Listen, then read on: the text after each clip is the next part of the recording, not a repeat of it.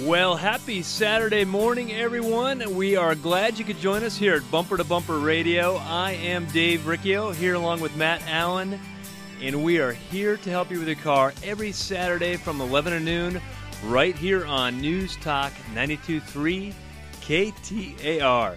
We want to put you in the know when it comes to car stuff. If you've got car questions, we've got answers, so we encourage you to give us a call at 602-277-5827. 602-277-KTAR. Today on the Bumper to Bumper Road Map, did I pay too much to get my car fixed? Open phones, Good Guys Car Show. Can I, as a consumer, determine different grades of quality when it comes to auto repair? And counterfeit airbags. I think we talked about this last year, did we not? Back in the news? Back in the news for sure, Dave. And I don't know if someone's a little bit late to the punch. We talked about this last October with the airbag. So I don't know what I think the recent news was that it was determined through a federal prosecution that some of these airbags wound up in Arizona. So that's why it's coming up. But, got to be careful here. I get my backside a little bit chapped when I read some of these or hear some of the soundbite and read some of the statements about the airbags. And there's a lot of good shops, a lot of good body shops that do a great job fixing cars. iCar certified, there's various certification levels, ASE body technicians and stuff. Bumper to Bumper shop, for that matter. Absolutely. We've got two great bumper to bumper body shops that you'll see. But the thing that gets me fired up here is when Tom Horn, who has done a couple great things and eradicated some bad guys, that's great. But the implication that if you got your car fixed, your airbag fixed at someplace other than a dealership. New car dealership. Yeah, new car. That just grinds me. Yeah. The implication is that only the new car dealership is capable of properly fixing your bodywork or installing the right airbag. And I would say that it just as well could happen at a dealership if you got a rogue employee. Right, you bet. Now, that was just a mirrored of what the National Transportation Safety NHTSA, okay. What they said, your new car, if you had your car repaired at a new car dealership, this is not going to be a problem for you, but it absolutely could be. And I think, the likelihood that it would happen at a dealership or a legitimate auto repair shop is very unlikely. I'm not buying my parts from eBay to fix my customers' cars, nor do I even look there. But that's where these guys would have to go to fix that. So I don't want to create a false sense of security because I went to the dealership, now I'm safe. Dealerships are no different than a lot of good independent repair, In a lot of ways, yes. In a lot of ways. More so, we have more control in the independent world, I do feel. I'm watching right over everything that goes through on in my shop. Well, it's a much smaller scale. I mean, if I've got a baby, why do you think they limit daycare? If I got to babysit 3 kids, you go. I don't know what the rules are in Arizona, but you have to have so many kids per teacher or whatever. You lose control.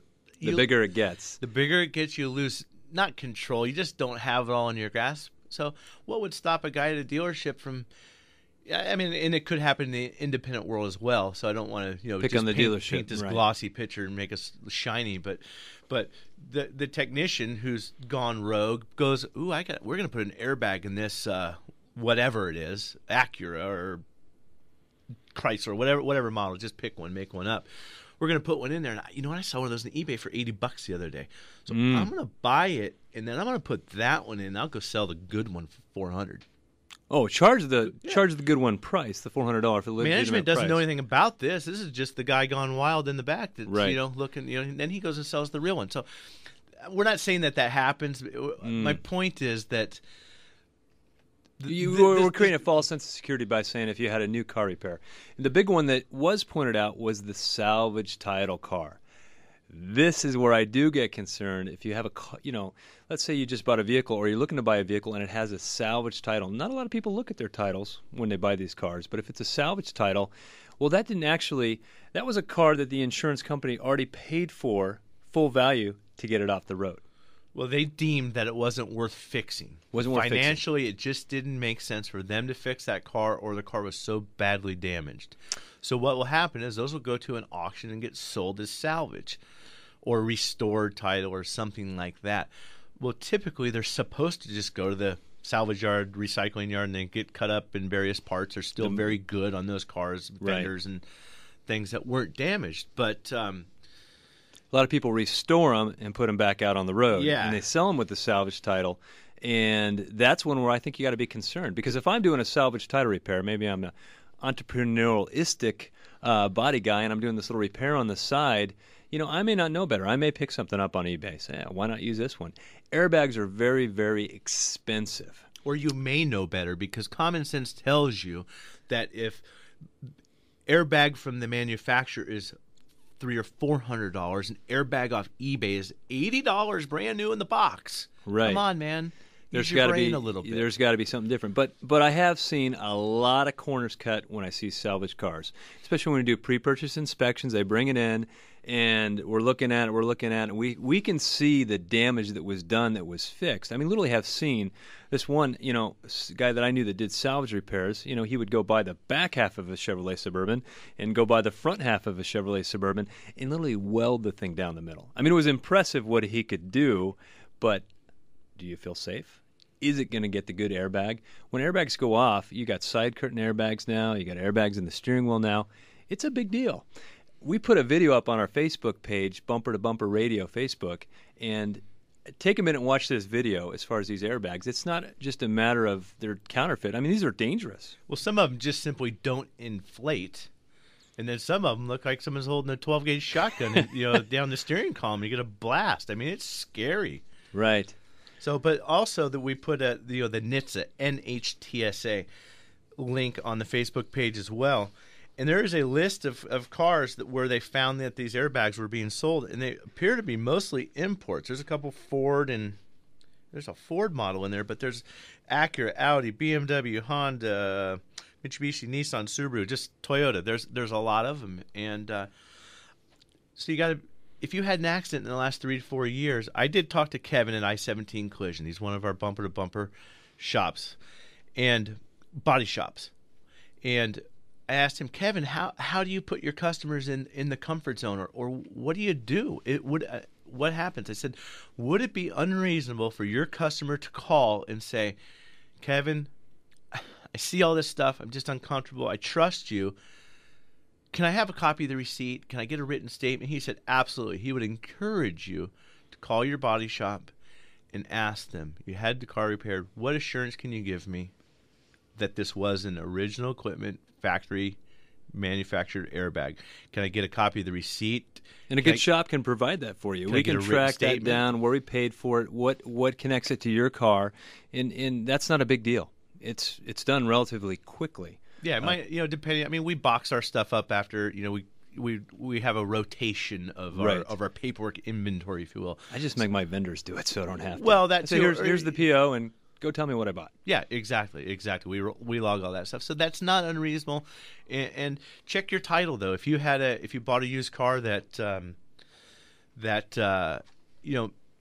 doesn't look right, or maybe has a salvage title or a restored title, maybe take a look at it and see. That might be another way. Now, Dave, we said, what would an airbag inspection cost? Man, could be an hour. The easiest one's the steering wheel airbag. Take that on and off and just look. I don't even know necessarily how you would know if it was counterfeit. I'd hate to even know. Well, I'd hate to say, oh yeah, your airbag's good, and then you go pull out and get hit, and then you get a shotgun blast to the face. I'm gonna go home and buy one off eBay. I'll spend $80, and I'll see what kind of logo and emblem it has on it, if they're still even available, or they've all been brought in. Well, yeah, it's just you just don't know. It's something that, and that's why we talk about having a good relationship with the shop, sticking with them, using reputable people.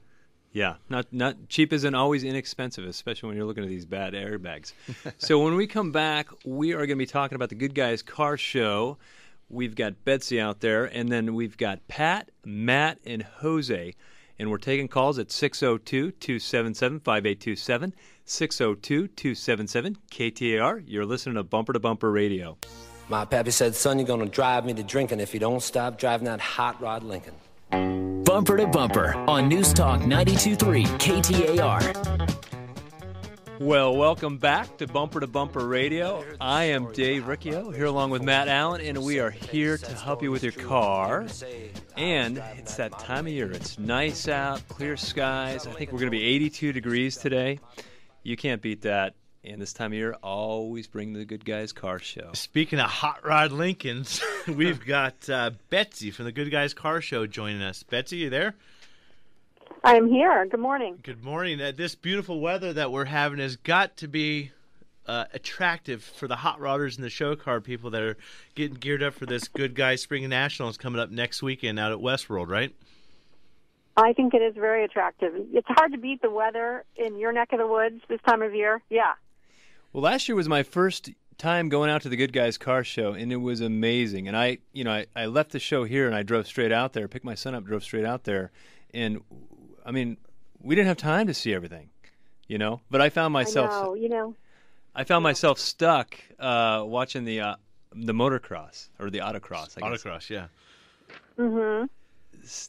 Betsy. Yeah, the autocross is hugely popular for us, and we do it at the majority of our events on the schedule, and it's just a lot of fun. It's a great thing for the participants to be involved in. It's fun for the spectators to watch. It's a great feature that we have at our event. Now, you were telling me, we were talking before the show, that you're doing a little different this year. There's some prize money. There's $3,000 cash. There's a $7,000 custom Snap-on toolbox that will be given to the winner. And you said they may race at other autocrosses, something like that. Right. We've actually put together an autocross shootout finals. And so the autocross shootout will take one participant the fastest speed overall at the event from any class, and at the final event in Scottsdale in November, we'll do a shootout, and the winner from each of these events will travel to Scottsdale. We'll compete in the autocross finals, and that winner, as you just said, will get $3,000 cash, a custom toolbox from Snap-on, some tires from BF Goodrich, who is the sponsor of that shootout finals. And it's a great kind of fun feature that we've added to the autocross. Give it a little bit of excitement, give it a little bit of flash, and make it really a fun competition for those guys who are entered. And there are guys that come to many of our events throughout the season, and they can all compete to be the finalists from whichever show. The only show that's not included in the finals is the third Fall Del Mar Nationals, which actually falls the week after Scottsdale. So, but it'll be a great field, I'm sure, to watch. Now, I like the autocross, Betsy, but what about the low and slow guys, like I like to say, the low rider, the old street rod custom that's not in autocross? There's tons of that stuff out there to look at. I was amazed at, cool cars, and we're talking the age groups out there. There's kids, there's all kinds of stuff for the kids to do, but what I thought was cool is the enthusiasts. You had guys, this is a bit of an exaggeration, you had guys out there on walkers with their tricked out old Buick, and then you got the young hipsters with their the 72 Chevy truck that's all tricked out with modern equipment. It's a full gamut of those cars, right? It is, and that's really one of the best parts of our events, is that this hobby and industry is full of people who love these cars, and everybody is kind of passionate about their own car that they like, and the kind of, maybe they're into customs, or maybe they're into the true hot rod, the 32 Ford, but the attraction is that everybody who comes to our events predominantly are car guys, and so it's a great gathering of these amazing cars. There'll be about 2,500 cars on display next weekend, and they come from all over the country to participate in this show. But you'll see the spectators enjoying the cars, and you're right, they like the 72 trucks, and they like the 48 lead sled customs, and everything in between. And that's the beauty of these events, is it attracts anybody who's into these kind of cars. Now, for those listening, this is Friday, Saturday, and Sunday next weekend. So that's March 8th, 9th, and 10th is event details. Well, Betsy, thanks for spending some time with us this morning. We're looking forward to seeing you out there next week. And remember, everybody, this is a family event. Kids, all kinds of cool stuff. I went out there and spent a lot of time. There's a lot of cool stuff, a lot of fun activities, face paint, and all kinds of stuff. I was going to do the autocross until I found out my Honda Element did not fit the criteria. Right. So, all right, Dave, we got a bunch of people with some questions that we need to answer. Who do we want next? Let's go with Pat in Chandler on a 2013 Buick LaCrosse. Go ahead, Pat. You're on Bumper to Bumper Radio. Hi, Dave and Matt. I listen to your show all the time. I love it. Thank you. You're welcome. I was in a little minor fender dender, a little bit more than minor. It's going to need some body shop repair. I spoke to your guys at Phoenix Body Shop. They're awesome. I just want to tell you that because they tell me the insurance people, they don't let you know that you have to have one of their estimates before you go to a body shop, because if you don't, then you have to wait 3 or 4 more days. And if you use their own approved shops, insurance approved shops, they can use any aftermarket part they feel like. Well, yeah, I mean, thanks for the call, Pat, and that's that's I don't want to say there's some truth to that. On a 2013, you're going to get all original You're parts. going to get new stuff. The aftermarket's not there yet. For sure. And even if it was there, it's such a new car. But that's one thing. Your insurance company is not going to buy you necessarily original equipment parts after that car is about 3 years old. It's not going to happen. So we talked about this. Kevin from I-17, we've got First Class Auto Body, Dave Lingram as well.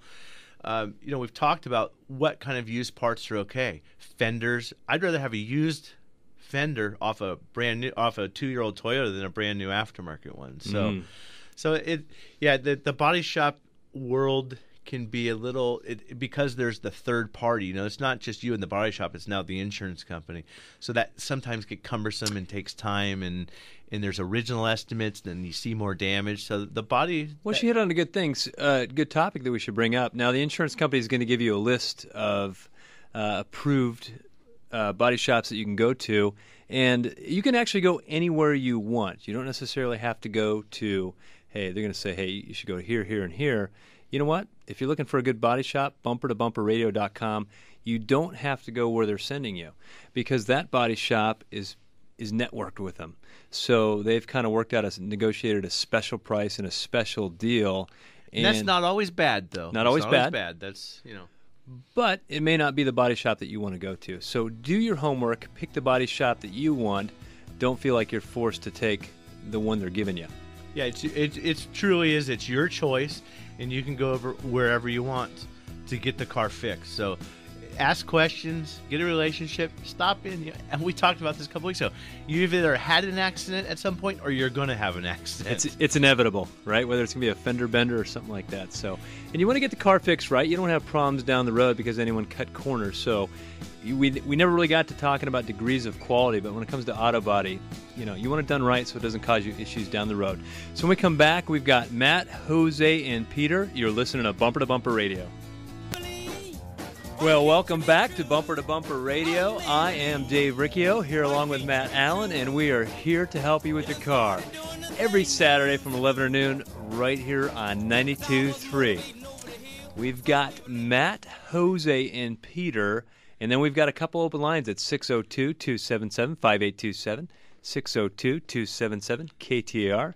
Do I need to get my taser out and light you up a little bit? Come on, Dave. Am I falling asleep? I went mountain biking at about 5 o'clock this morning, so I think it's catching up with me. I got up and rolled over at 5 o'clock this morning. Anyway, well, up first this segment, let's go with Matt in Phoenix on an oil leak question. Go ahead, Matt. You're on Bumper to Bumper Radio. Hey, guys. How you doing today? You're right. It is a beautiful day out there, and thank you so much for the chat about the airbags. That's some really great information. I'm sure it's helping a lot of consumers out there. For sure. And, every time I hear airbags, it reminds me a little bit of a trivia question. I hope you don't mind. But do you guys happen to know what Ford model in the 70s was scheduled to have airbags, but they cut it because they thought it'd be too expensive for consumers? No, but I'm going to get on Google. Did you say a Ford model? Yeah, it was a Ford model in the 70s. Not only was it supposed to have an airbag, but it was also supposed to have a bladder in its gas tank. They cut both of those features out because they were just too darn expensive, or what they thought were too expensive for consumers raising the price of the car. Yeah, back then, I haven't got the slightest idea, but, if anybody's listening that knows, feel free to call in. Maybe we've got a retired Ford engineer, all the proving grounds and stuff. I can let you know. It's pretty simple. You're going to get a kick out of this. All right. It was the Ford Pinto. The Ford Pinto. They thought about the bladder and the gas tank. I should have done that, huh? Afterthought on that one. They knew going in that thing was going to be a problem. I love the personalized plate for the Ford Pinto that says "Baboom." Yeah, exactly. So what's you have an oil leak question? I hope it's not on a Pinto because I can't help you if it is. I'm an experienced off-roader, and I've been driving Nissans for about 20 years now. But their market's dried up quite a bit with the economy, so it's hard to get parts. So I'm switching over to Jeep. Not very familiar with Jeeps. I'm just starting to get more accustomed to them and looking to build one up. But every Jeep that I'm looking at out there from about 97 to 2001 kind of range Cherokees, they all seem to have some sort of fluid leaks underneath. And I just don't know if this is a chronic problem with the Jeeps, that they all seem to be leaking these fluids, or there's something else going on perhaps that I'm just not aware of maybe. No, I mean that's actually a pretty good. That's a pretty good vehicle. It's the 4-liter straight six. It's been around forever. They are notorious valve cover leakers and notorious rear main seal leakers. And for whatever reason, Chrysler never went to the one-piece rear main seal on that block. So rear main seals are regular.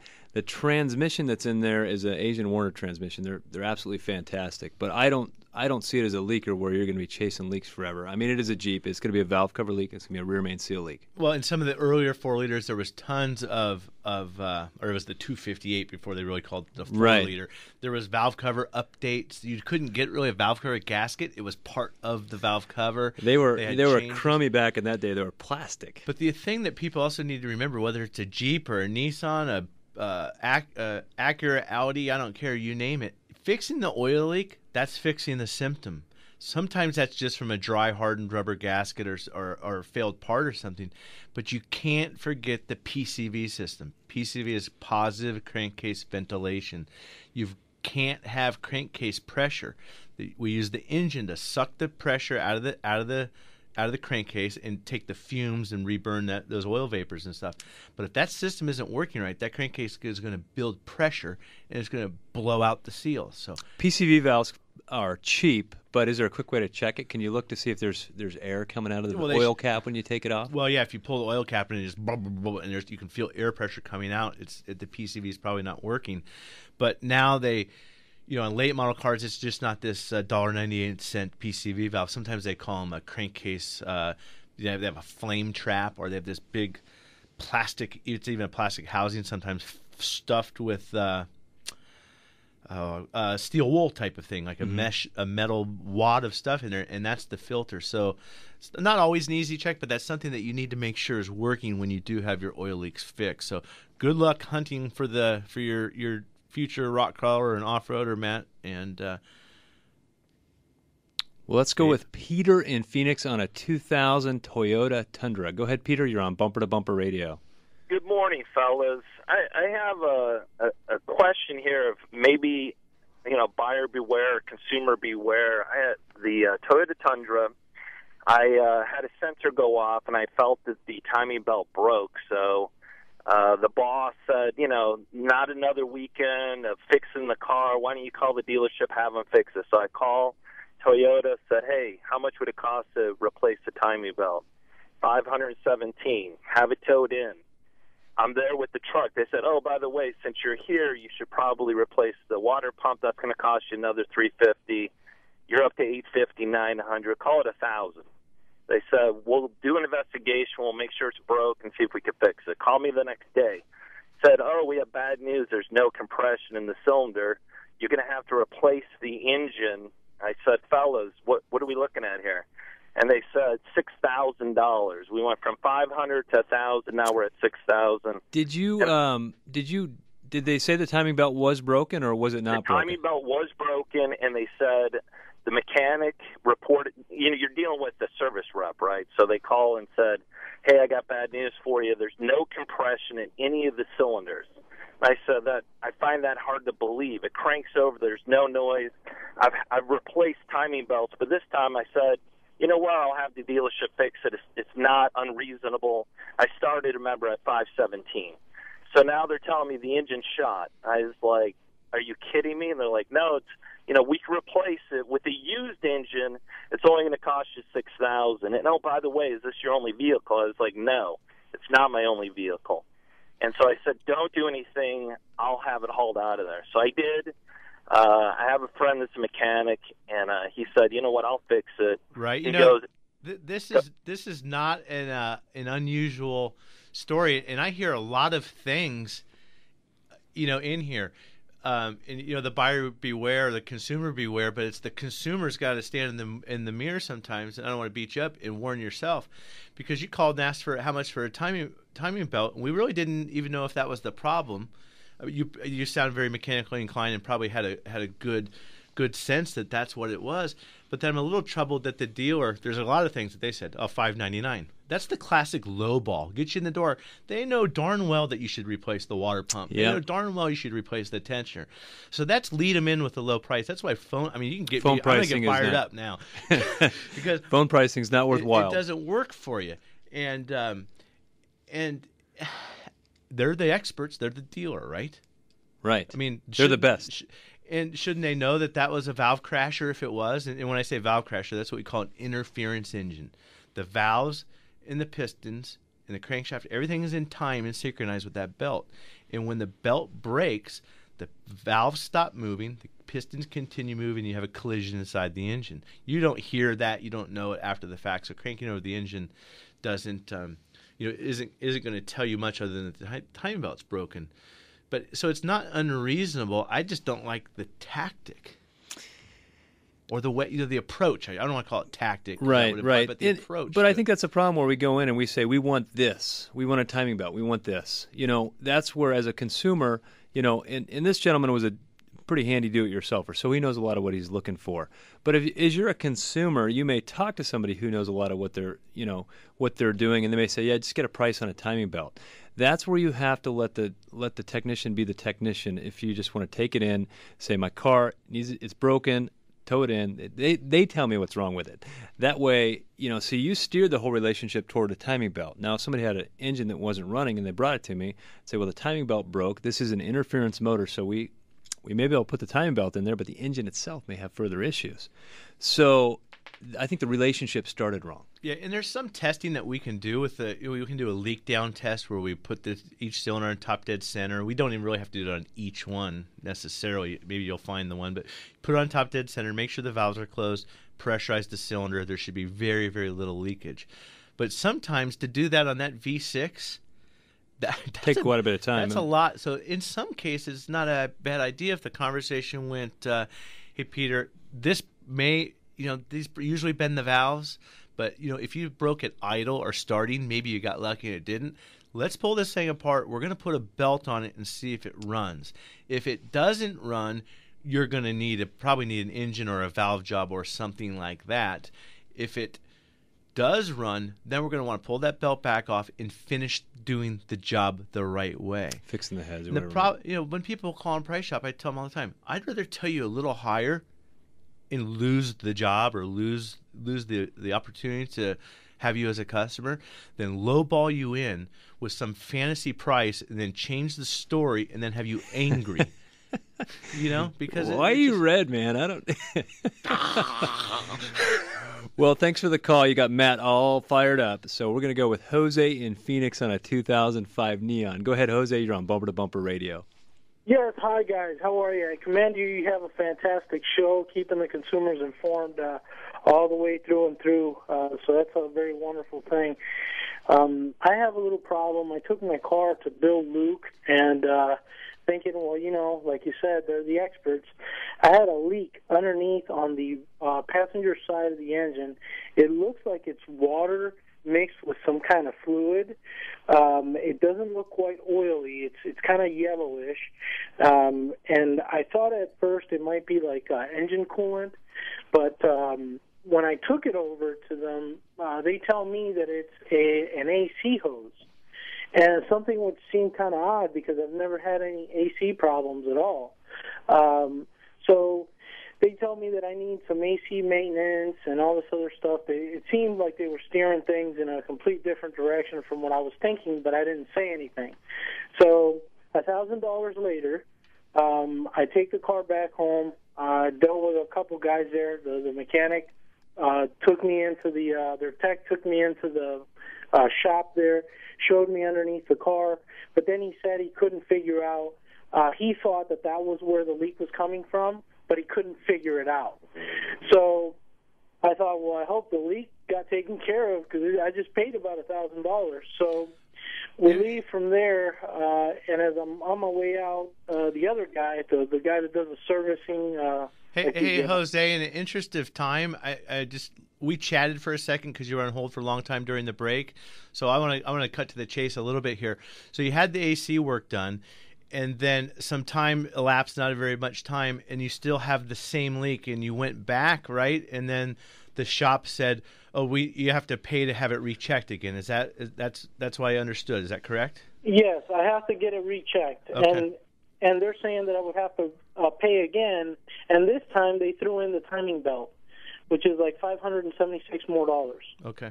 Well, here, a couple things go there. Just in the future, for anybody that wants to call in, let's try to leave the names out of it unless you have something really positive to say about somebody. We don't want to. It's like these reviews out there online. They're one-sided. They're one-sided, so we don't want to be beating up on somebody that doesn't deserve it. So, a couple things there. The air conditioning can leak.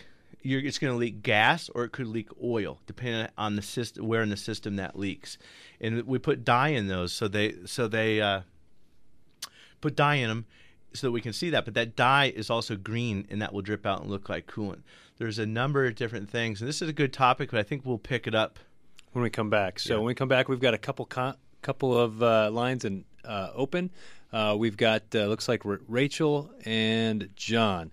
You're listening to Bumper Radio. Welcome back to Bumper Radio, here with Dave Riccio, which is me, and Matt Allen, and we are taking your calls, helping you with your car. We've got Rachel, Nick, and John, and if we don't get to you during the show, we stay afterwards to get to all of these calls. So, yes. Just going back on that phone call we just finished with, I think, Jose, that if you go back to the dealership that you're working with, ask them to show you the repair that was already done, and then ask them to show you the repair that needs to be done, and see if... Well, that's the problem, though, Dave. They don't know what the repair is. Jose had the car fixed, or thought he had the car fixed. I have a leak. Mm-hmm. And that's another problem. Leaks, noises, those are very subjective at times. So I have a leak, and they say, this is going to fix your leak. He pays. Now he has the same leak, and now they want to charge him again to recheck that same leak that they allegedly fixed. They are, in my book, they are obligated, I think, in this case, to reinspect your car and let you know, that they have to reinspect it first of all to make sure what they fixed isn't leaking again. Absolutely. And then, since it's the same thing or the same symptom for you, probably something different, but the same symptom, there's something on the ground is all we know, they need to do that for you. That's what this relationship is about. Yeah, and and that's what it comes down to, is relationship. And if you can have that relationship, you don't have to have these conversations. Well, you're going to have to pay us to check it out again. No, you're just rechecking the work you already did. Make sure we were accurate, make sure everything's good. But I hate that when someone has to pull their wallet out again for a repair. And sometimes it's warranted. I mean, there is times, but and if it's something we did, by absolutely all means, we'll take care of it. If it's something we didn't, well, then there will be a charge. And we're going to show you that. And how and why they're different. So I would keep working with them until you get it resolved. So anyway, let's go with Rachel in Phoenix on a 2004 Cadillac. Go ahead, Rachel. You're on Bumper to Bumper Radio. Yes. My DTS has a trouble light that keeps saying service stability system.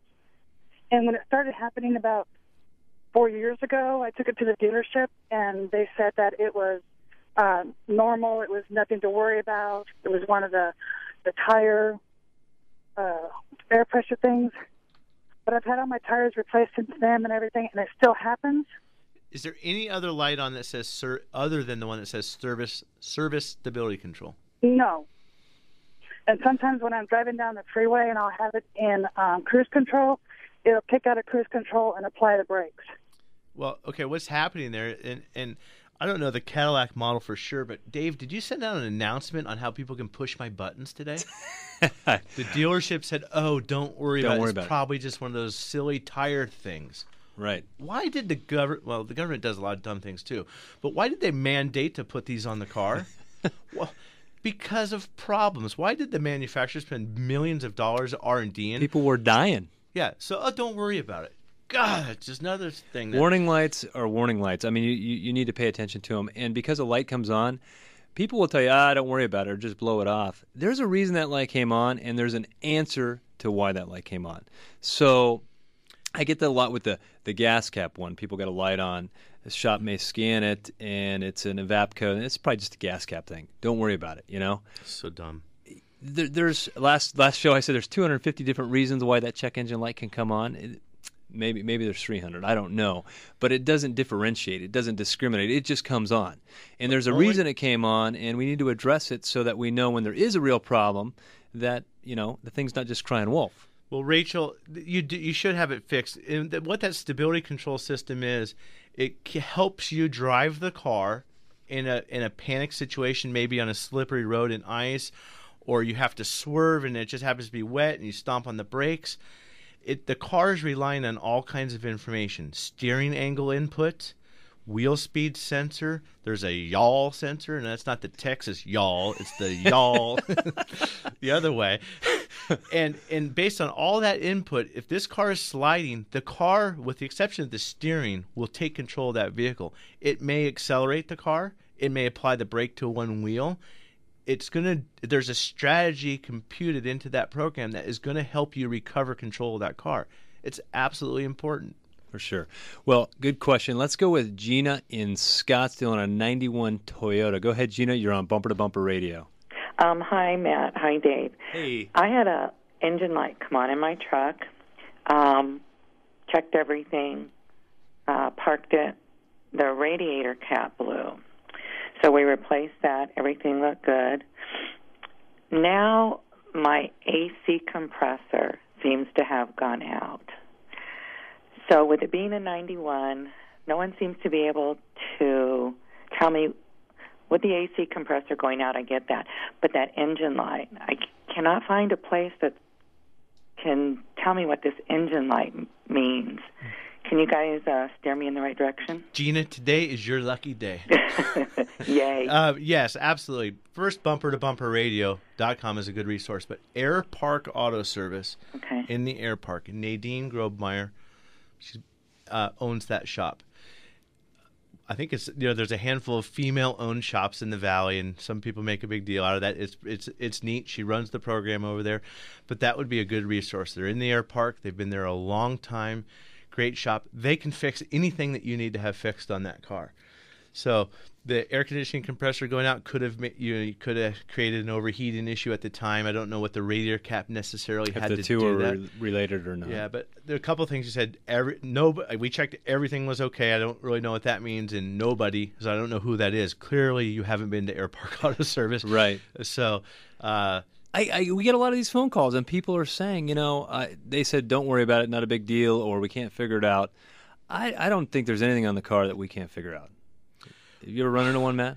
Yeah, got one in the shop right now, but we won't talk about his problems on air, but no, I mean, there's a difference between I can't figure it out or I don't want to figure it out, or I can't figure this out, but I'm not going to lose, and I'm going to figure this thing out. And at some point, I've got this Audi at the shop that's just. It's like the bus is parked on top of us. I'm not going to. I want. It's not like we're charging the customer at this point. This is more of an ego thing, a pride thing, right? Or we want to prove to ourselves that we can fix it, so we know for the next time it won't take 13 hours of diagnosis that some people do for free, allegedly. Right. So. Well, if we didn't get to you here on air, we're going to get to you after the show for sure. Glad you could share your Saturday with us. We hope we gave you a little information that will lower your anxieties when it comes to auto repair. If you got a relationship with a shop, stick with them. If you want a relationship with a great shop, bumper-to-bumper-radio.com. And if you're there, be sure to like us on Facebook. Thanks, Peter, for putting on a great show. I'm Dave Riccio, the automotive therapist, and he is Matt Allen, the KTAR car guy, who's very opinionated today. I think it was Opinion Day here at Bumper to Bumper Radio. So we'll be back next weekend, and see you then.